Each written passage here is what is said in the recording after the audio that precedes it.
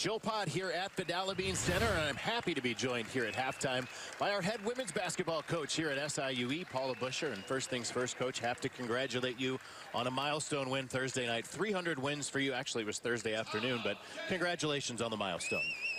That just means that I've had a lot of great players and really just feel blessed to coach this game. You know, coaching basketball is fun. People think it's stressful, and it's stressful if you make it stressful, but it's an awful lot of fun. And the best part of that win was, one, we got the win, and then secondly, just hearing from former alumni and things like that, because it's still all about relationships. Coach Buscher with us, and Coach, today is a special day. Of course, February is Breast Cancer Awareness Month, and the NCAA gets behind it, and so does SIUE, of course. And it's the Pink Zone Day, and that's what tonight's basketball game is going to be all about, as you guys and your team takes on Jacksonville State. But I know this is an important cause for you.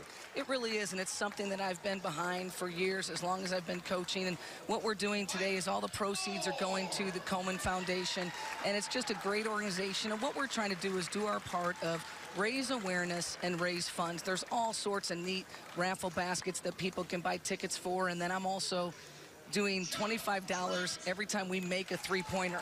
And right now, as of this morning, I think we're at $450. Other people are trying to match me. So if you're out there and you want to match this donation, every time we make a three, you donate $25 to the Komen Foundation. Just a fun thing to do during the game. How long have you been doing that challenge?